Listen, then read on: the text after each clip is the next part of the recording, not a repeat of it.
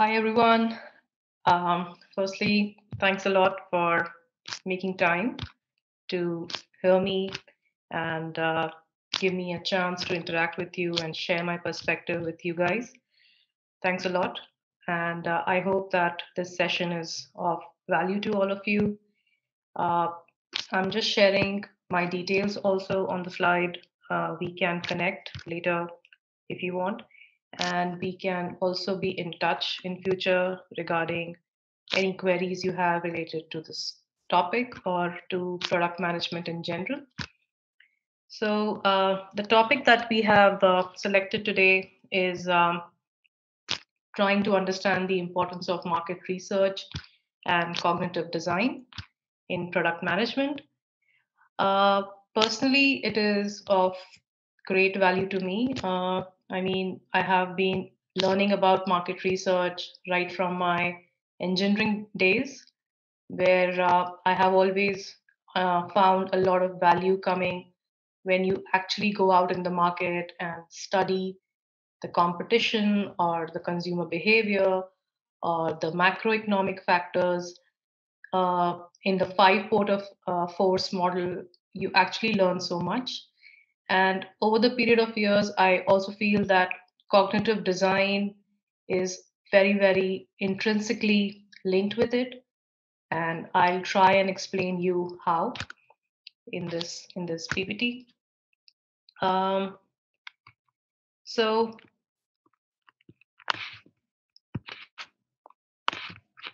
uh, discussing about the content.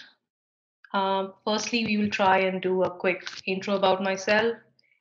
I will also try and give you some background about me so you can understand where I'm coming from, what my experience has been. Uh, then I will try and explain you a slide about how the market research process and the cognitive design are interlinked. They are almost like a, I would say, extension of each other. Uh, then we will discuss a bit about how their process works individually and what are their relevance in the whole product management cycle. And maybe I can also make it a bit interesting by sharing a few trivia and anecdotes from my own experience. Lastly, we will also discuss how we can create a seamless, homogeneous process. That is, I feel, the critical part of making this process a success. So, though they are two separate ones, but how can you make it absolutely homogeneous is I think the most desirable aspect for any product manager. And when I'm saying for any product manager, I mean for a startup, for a SME, for a big corporate, for big tech. And I'll also share a couple of my favorite examples from some of the companies that I really like and I follow. So yeah, talking about myself, um, as you know, my name is Misha Singhal. I come from India. I have done my education in electronics and communication, and then I directly did my MBA after that from India again. And I have been working close to about 11 years now, where initially I was working with retail companies, and in the last 6 7 years, I have consciously worked with e-commerce and digital payments and digital banking, e-commerce payment companies. So it has been a combination of fintech and e-commerce for me. And currently, I'm working with Amazon in Luxembourg as a senior product manager. And I look forward to learning from each one of you. I feel there's so much to learn in product management every day. It's an ever evolving kind of field. So, yeah, I feel I quite enjoy this space personally. Um, okay, starting from this topic that how are market research and cognitive design interlinked? Firstly, what I would say is that the most common aspect of these two is that they both are extremely customer centric processes. They both reside in the crux of customer being the central piece in both the processes. Uh, they revolve around exactly what the user or the customer wants. And that's where I feel they somewhat come together because they are like your source of truth. Market research is when you are going and talking to the customer. Cognitive design is when you are using that inputs to build something for that particular user. And that's when you are actually checking whether what you have designed is working for the user or not. So I'll come to the processes later, but yeah, the customer centricity is the most common aspect between the two. Also, the most beautiful part about these two processes is that they are constantly iterative. You will always find it a work in progress. You start with maybe a, and then you will keep on adding more alphabets to make it a full sentence, and that also never gets completed, and there are more and more thoughts added to it. Uh, Also, they both involve your qualitative and quantitative skill sets, uh, whether it is in terms of your creative space, whether it is in terms of your numeric skill sets. So they involve both inputs to make a particular decision.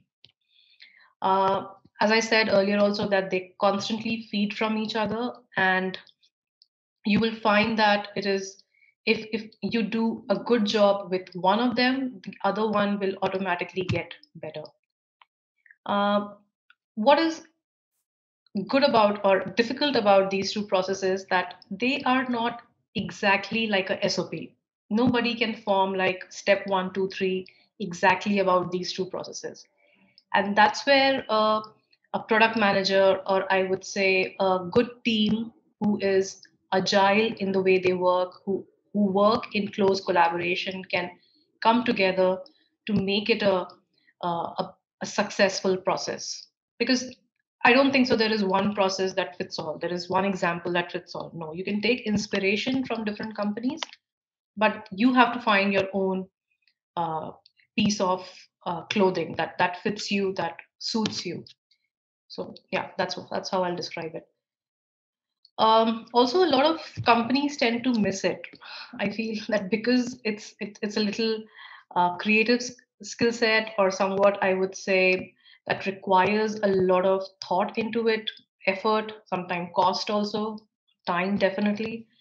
A lot of companies tend to think that they already know what customer wants and they can exactly put it to paper and can actually make it absolutely the way customer wants, feels. But I I can quote you multiple examples where this has actually gone wrong. In fact, one of the stats says that 95% of the startups fail because they don't do a proper market research. Also, they both require combination of different skill sets, and it's difficult to find an expert who can say that I know everything about them. No, sorry, it requires you to have good writing skill sets, good designing skill sets, good documentation skill sets, good interviewing skill sets. So it's very multidimensional that way. As I already said, they both are very effective for the agile methodology and being always closer to what customer wants and what markets are saying. Um, Maybe I'll now quickly tell you a bit about the process of market research. So as this diagram says that market research is using your five senses and maybe six senses to capture the the six senses or the five senses of the customer. So they are basically all your senses at work constantly, and you have to effectively use them to record, to understand what the customer is saying, wanting, uh, and these are the few methods. There are qualitative methods, as you know, focus group discussions. There are interviews. Then there is diary recording, where you keep a record of last 30 days of customer behavior. You can also do quick dip feedbacks, which personally I find very useful at every stage of your iteration. You build a prototype, you take a quick feedback from your customer set, You come back, you get a reality check whether you are on the right track or not. So I have personally benefited from them a lot. uh, Quantitative methods, and there are a lot of tools available on internet now, and that's the advantage. You have so many different tool sets, but at the cost of your own data, which you can make use of, including A/B testing, online surveys, beta launch, heat map analysis, recordings that you can do. Yeah, there are quite a few that are made available to them. Uh, Maybe I have tried to describe also the process for market research here, where you actually state the problem, you try and find what is the root cause analysis for it, you build a mechanism around it, you try and define and know the process, and then you try and own it to exactly how to implement it in the market. And I can tell you this is something which we all follow very, very closely across different companies. Um, Maybe one of the trivias that I can share from my own personal experience is that not all the tools will be effective all the time. You will need maybe 30% of them, 60% of them, depending on the situation. But what is most important as a product manager is to know the central theme and be honest and truthful to it. That really helps. Keep your vision as constant, and other methods can just validate that. So that would be my take. Um, Coming to now the relevance aspect of it. Next slide.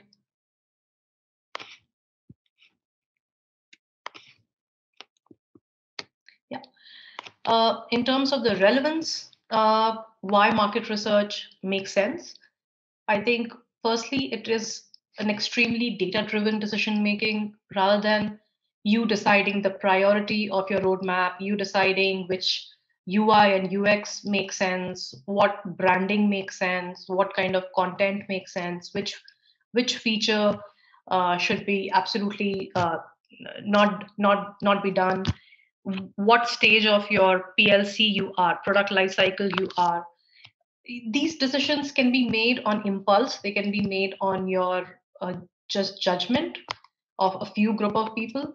But I feel if you have a lot of data to back yourself up with proper market research, it brings a lot of uh, lot of homogeneity in different group sets. You can bring people together on the table, you can agree with them in terms of uh, what is to be done, and it is a very, very effective collaboration tool, because at any stage you get stuck during your roadmap discussions, during your persona discussions, during your design, you can always say the market research said so. That's why it should be done like this. It becomes almost like your Bible, I would say. Um, a lot of different companies call it differently. For example, I think, for example, Amazon uses empty chair fundamental. A lot of people call it the vision at the end of the tunnel. Some people call it the brain mapping, brain image, the central rhythm.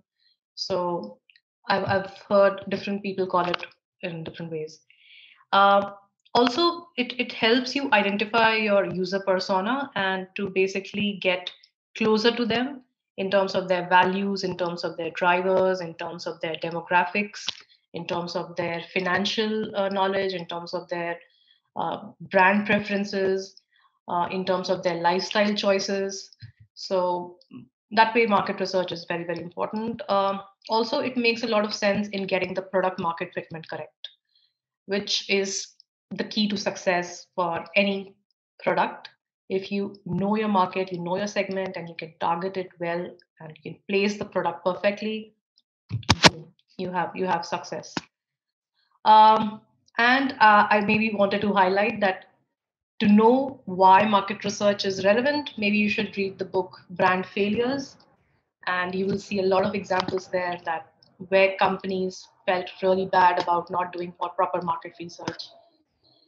Also, in my experience, my own UX agency, which came from Singapore, and they were extremely good at their work. they were not very keen on doing market research. They felt that they know their job and they can implement it beautifully. But I insisted that no, we need to at least talk to 10 to 15 users. And they later thanked me that that was the right idea and that was absolutely required and valid. Also, maybe if I can suggest, don't do a lot of market research in the beginning itself. Make it iterative. Keep 8 to 10 people in the beginning and then slowly go on checking with the same set of people or new set of people, depending on your experience. So now we will come to the process for cognitive design.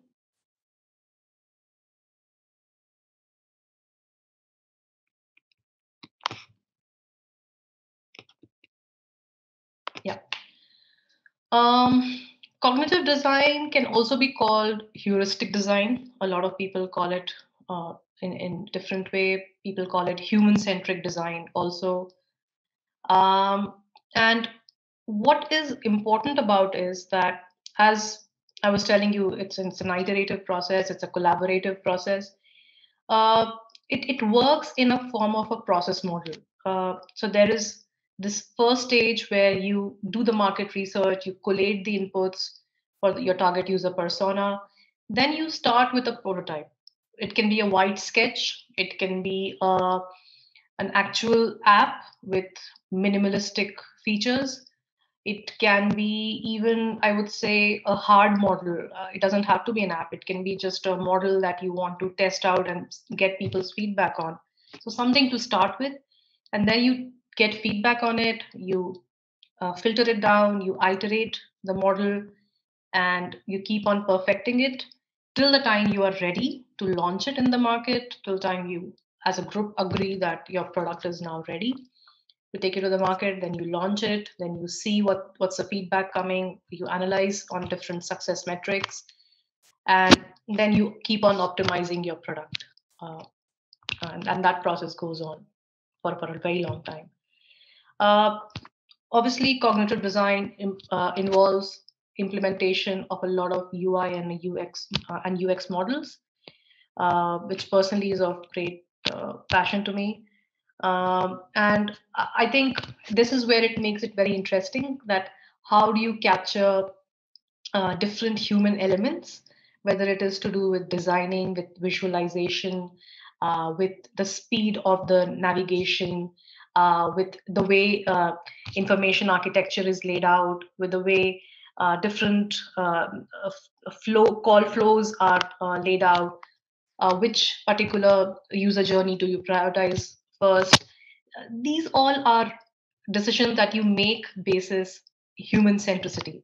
So you make use of, as the diagram shows, their sight, their hearing, the way they touch, they smell, and that is how you build the perception and you create something. And at the end of the day, it is a subjective decision, but you try and make it as closer to being objective and data driven as possible using different processes.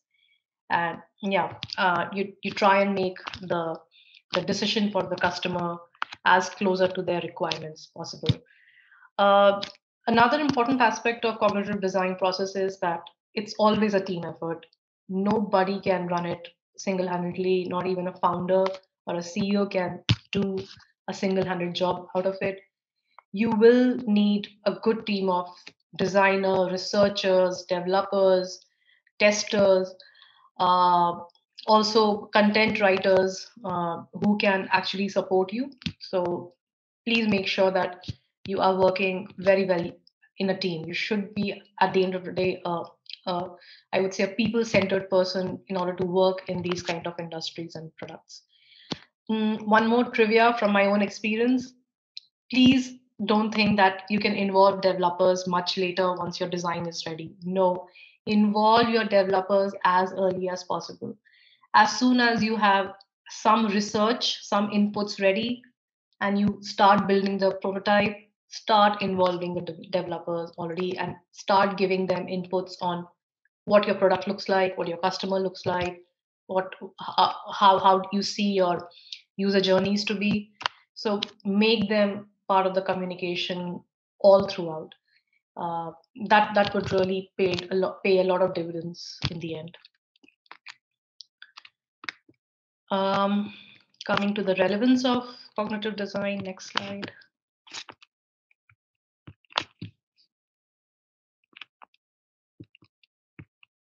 Yeah, yeah. So the relevance for cognitive design will be that it's a very scientific process. It involves different aspects of human psychology, ergonomics, all combined into one. And I think we are in a very good space right now where we are uh, understanding more and more about how human mind works. We are getting more and more aware about our own senses, about other people's way of thinking. And this is where I feel cognitive design makes a lot of sense. I don't think so. A time will come you can exactly predict what human want and how they think. I don't know. Maybe with the neural and the artificial intelligence you can, but you should always have human element at the end of the day. But yeah, the deal is to know your customer very well, to know a set of your users so well that you can actually just think for them with a blink of an eye. Um, Another relevance of cognitive design is that you make the whole process to be a documented process, and you can track its progress over a time, and different members can contribute to it, and you can make it, as I said many times, a collaborative process for everyone to see how things have grown.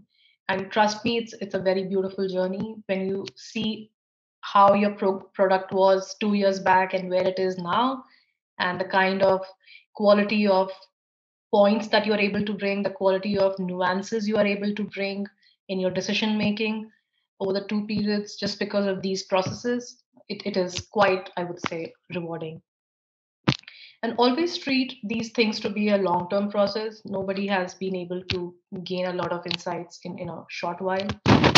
Uh, Also, they are extremely helpful in making other decisions for other teams, whether it is your content strategy, whether it is your acquisition engagement strategy, whether it is your go to market strategy. It actually makes a lot of sense for people uh, to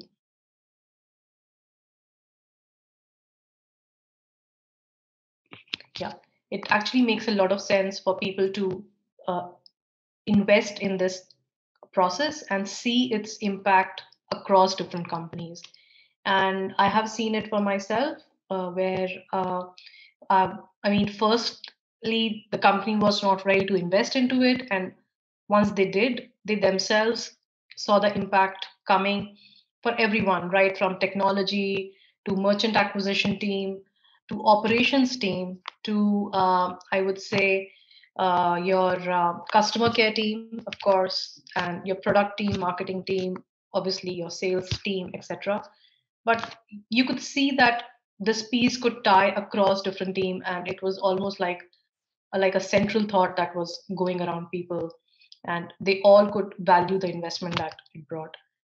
um, Another good part about this is that it helps you track the latest trends, the good practices which are happening for different companies, for different industries.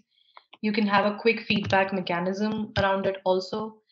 It helps you build open source tech. So that's something I can tell you from my experience in previous companies, that if you have a cognitive design process, it enables you to keep the source for tech open. You can keep it iterative also.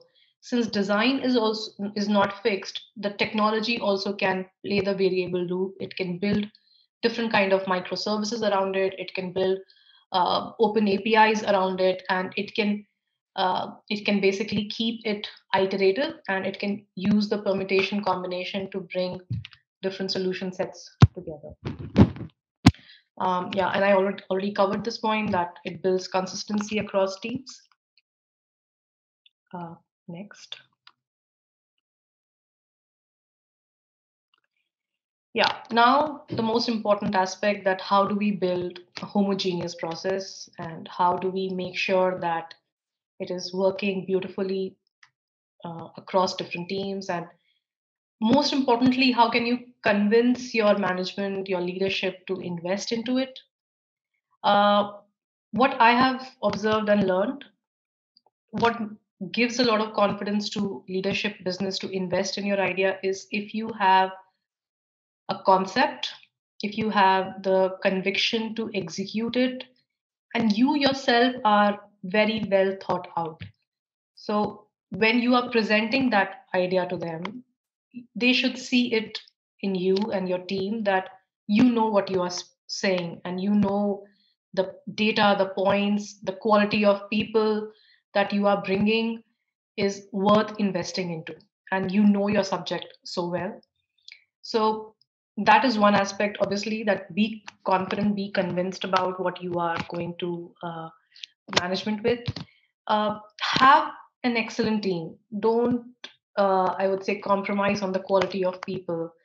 And have, I would say, if possible, multi skilled people who can do the job for different roles in the initial stage of the role. Great. But ultimately, you would want it to be an evolved team where people know their job, they are quite mature with their skill sets, and you can depend on their advices. And trust me, these are extremely, I would say, evolved skill sets. If if you're in India, I feel sometimes they get confused. But if you come abroad and if you start working with a lot of global tech companies, you will understand that market research is very different from UX research, and that's something which is very very basic in here, and you need to appreciate its nuances. Uh, Designers can also be different. I mean, you can have a different UI designer, a different UX designer, a different graphic designer. Uh, for content, also, you can have copyright specialists or people who are extremely good with research, content research. Uh, and then obviously developers, in which you will have your mobile developer, you will have web developer, you will have iOS, Android developers, and UAT specialists. So all in all, it can be as big as, I would say, a 25, 30 member team with unique members. But then I have seen many design labs working very well with 3 to 5 members also. So again, as I said, there's no one size fits all. You have to see how it works for you, and and then take a call from there. It also helps if you have some, I would say, models or processes that you guys follow. Like it can be around 5 4 I'm just giving example. It could be around phase gate model for prioritization. It could be around the Moscow theory for prioritization. It could be around agreeing on the minimum viable product, or many people call it the minimum lovable product. So whatever works, I would say, in terms of agreeing on a few processes and models in the beginning, that helps. That really helps in getting people together and agreeing on a lot of points when you have different varying points from different people. Um, and also a central theme of agreement on user persona, product market fitment, uh, project deliverables. Of course, I mean, at the end of the day, you cannot run the show if you don't know your timeline, your deliverables, what is the ETA, etc. coming, and that's where an effective product manager has to play that stitching role of nucleus amongst different teams. Yeah, next. Yeah, so Spotify is one of my favorite examples. I feel that they have done a brilliant job of capturing human emotions, human thoughts, of capturing their lifestyle choices, even the way they think at different points of the day. So, how you feel on a Monday morning is very different. How you feel on a Wednesday evening, and somehow they seem to say that they know you. So, and again, I'm not saying that they know everyone absolutely perfectly, but just trying to aim to know your customers in the way they think, feel, listen. talk. I feel they have done a good job, and I do appreciate them for that. And as you can see that they have these different variables, whether it is on tempo, whether it is in the way you have interacted with the engine in the past, in terms of what genre of music you listen to, what song lengths do you listen to, when do you play song, which are the kind of artists you follow, which are what are your I mean songs that you listen on repeat. So a lot of such analysis goes into different features, and that's how they try and know you better. They have this whole NLP process where they keep on taking the feedback from customers interactions and keep building it into the recommendation engine. And yeah, I think it's one of the good ones that we have. Next. Yeah. Uh, Airbnb is also something I feel which has done quite well in terms of evolving their homepage, mobile app design based on doing these multiple A/B testing at the same time. Uh, Travel industry or the OTA industry that we call them, they do have these multiple A/B testing procedure, as any product manager will tell you, and uh, they have, I would say, at the same time about 1,000 to 2,000 A/B tests running on at the same time during during a session. And you might be a participant in five A/B testing when you are doing a user journey, and you will just not realize it. And that's how quick and iterative the whole process is. Uh, in here, I have tried to share an example about how they redesigned their homepage basis quite a few A/B testing, where they took inputs from people from different countries, and they ensured that the A/B testing was live for enough number of days for them to capture sufficient database. Uh, and that's something I would suggest for A/B testing, that don't overrun it, but make sure that you are capturing enough sample base for 10 to 15 days of your average user base. And it involves a lot of statistical analysis also. So don't, I would say, make it a quick decision process that okay, one A/B test said this, so I will make changes like that. No, it's about collaborating on your inputs, and maybe running the same A/B test at different points of time during the month to ultimately come to a decision that what is working and what is not working. So let's say if you have an important launch of a product 3 months down the line, make sure that you are running 4 to 5 A/B tests around some critical hypothesis of yours for the same user journey, which are designed and presented in a different way so that the customer doesn't get biased about your tests. So yeah, that would be my second favorite example. And